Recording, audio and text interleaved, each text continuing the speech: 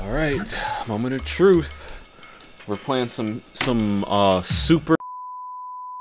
So the setup process was super easy. It's just like the Raspberry Pi if you've ever set one up. I went over to the Orange Pi website. I clicked on the device I got, the Orange Pi 5, went ahead to the downloads and downloaded the correct image for it. This is an Ubuntu-based image for the Orange Pi 5 that it recommended. So I downloaded that, popped it onto the flash drive. I actually use the Raspberry Pi imager, funny enough, to image the SD card because I figure, you know, I mean, when in Rome, right?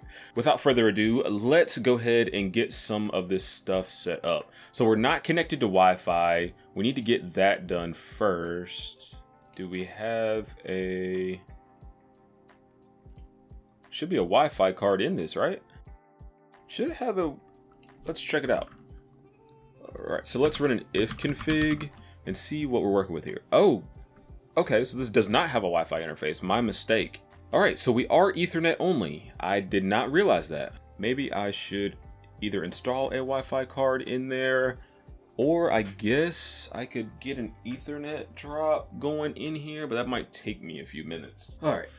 Okay, so thank God the NIC is working. Oh yeah, so let me tell you a little bit why I was nervous about plugging in Ethernet and hoping it would work and hoping it had a Wi-Fi card in it. Because earlier when I was setting it up, I was plugging in the keyboard and mouse, and the little, I guess, hubs or enclosures for them look very similar and look similar to the Raspberry Pis when the Ethernet's ports were stacked on top of each other. There's that kind of silver dome. So I just kind of reached over and plugged it in. Epic mistake. Everybody's made it, and they plugged the USB into the Ethernet port, and I was like, oh god, did I bend any pins on the Ethernet interface and just destroy the NIC? So I was super nervous about that, but it looks like it's working now. Let's see, do we got an IP? And we have a beautiful 192.168.2. This is a VLAN on my network that has nothing else on it. I would put something like this, a new device that I don't know too much about, is I would put it on this 2.0 network. But super excited that we have internet now. So first off, I'm gonna do a sudo update. No.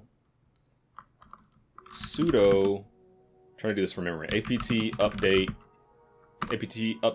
and upgrade. Right? That's right, right? Okay. Sudo apt update.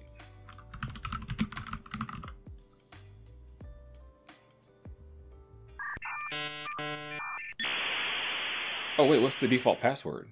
No root password on here. Let's just try Pi. Let's try Orange Pi. Oh, okay. Orange Pi is the root password, so we figured it out. I figured I'd get the password. I'm somewhat of a hackle myself. Okay, so let's change that to upgrade. Get all of our software up to date. Let's get some software on it, I guess, right? I mean, I don't even know what to do first.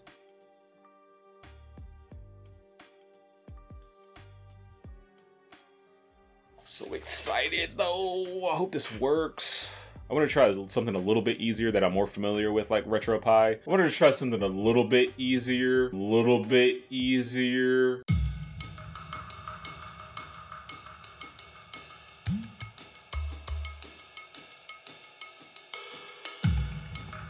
All right, moment of truth. We're playing some super.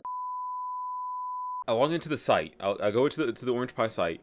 They list their downloads. They list their downloads for each of their products. So they have the Pi, the Orange Pi 800, the Orange Pi 4, Orange Pi 3, Orange Pi whatever. So they've got all their products listed out. You click on them and you download the image that you want for that particular piece of hardware. So so the first thing I did when I went up to the site, the first thing I did is I just loaded up the Orange Pi 5 image. There was a couple images. I mean, this links to a Google Drive, so this is what we're dealing with. So so the image isn't actually hosted on their own website; it's hosted on their Google Drive. But yeah, I kind of saw where this was going. So I downloaded the image on the Google Drive, and they were, for lack of a better word, they were complete dog water bullshit. I need to find a better image for this thing, because the image on their site literally, like, I won't say it doesn't support the chip, because I can't exactly say what was wrong because I didn't dig that too deep. I didn't dig that deep into it.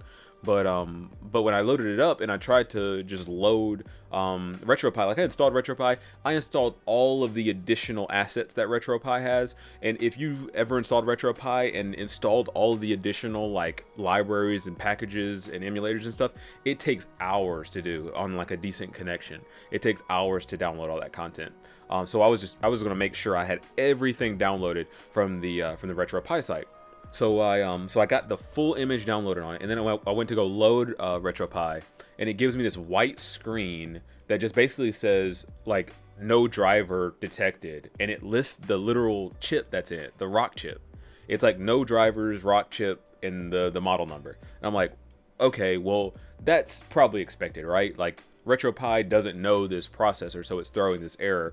It probably only knows these Raspberry Pi processors, so it's not going to run on anything that's not a Raspberry Pi. You know, like a piece of software does a hardware check. It does a software check, and it tells you if you can run the software. Now, I thought that's what's happening. Like Windows, if anyone's ever installed Windows 11, it told me my PC didn't meet the system requirements. I got a 3080 and an 8-core AMD like last gen processor, and I was like, okay, well, what do I need? I had an SSD. Like I'm like, what do I need to run this? How's my computer not good enough?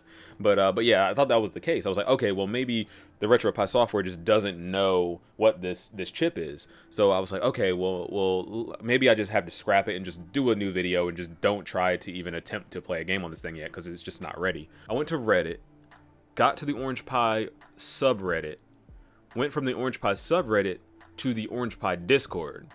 In the Orange Pi Discord, I kind of just scrolled around and searched and looked to see was anybody like playing retro games. I looked to see was anybody playing retro games or was emulating at all, and I didn't see really anything. But at that point, I was just wanting an OS that supported the chip. I was like, I just need an OS that doesn't error out when I try to run something and telling me that it doesn't have drivers for the chip from the manufacturer's website. I'm like, my mind's blown here. I'm like, how is this the thing? Like, what is happening here? So I go to GitHub and I find an image for it. Well, this is probably better than what they have on their own site, so I'm gonna try it out. So I slap the OS on from the GitHub page, boots up, log in, you know, do the usernames, connect it to Wi-Fi, or actually no, I don't connect to Wi-Fi, connect to Ethernet. I do my thing, I log in, and I just try and install RetroPie again, same exact way. Just I didn't do the full install, just did the basic install. So I slapped RetroPie on it. I tried to load a ripped ROM from a cartridge that I have. And it loaded, and I was like, oh my god, like it's actually gonna work.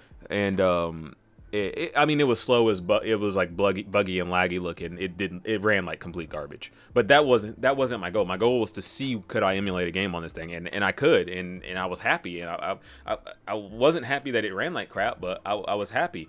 That just means that we're further along than we thought. Like we're further along than I thought, I guess I should say. Maybe some people expected this thing to have a fully kitted OS ready to go, fresh out the box, soon as you load it up, and that's not quite the case. So I want to make this video to taper expectations for people getting their Orange Pi 5s. If you're a fan of just bleeding edge hardware and software and want to get into just the open source world in general, you can really just kind of get on GitHub, get on Reddit, get on Discord, and just watch this thing evolve. Watch this software evolve. Watch as they come out with new builds, track the builds, put notifications on for GitHub, put notifications on for Reddit, put notifications on for Discord, and literally just watch this thing grow. Because I feel like it's going to be an amazing thing to people that are new to open source, to watch something at its kind of birth and just kind of watch it grow from literally nothing. And I think that's just a cool thing for anybody that's into technology and into open source specifically. So if you're making the jump from Raspberry Pi to Orange Pi, I just want you to taper your expectations. Realize that this is a different beast. This is not the Raspberry Pi where everybody knows it, everybody supports it, everybody's kumbaya holding hands. We love Raspberry Pi. We all developed for it. We all know it. It's been around, you know, forever. This is different. It's different.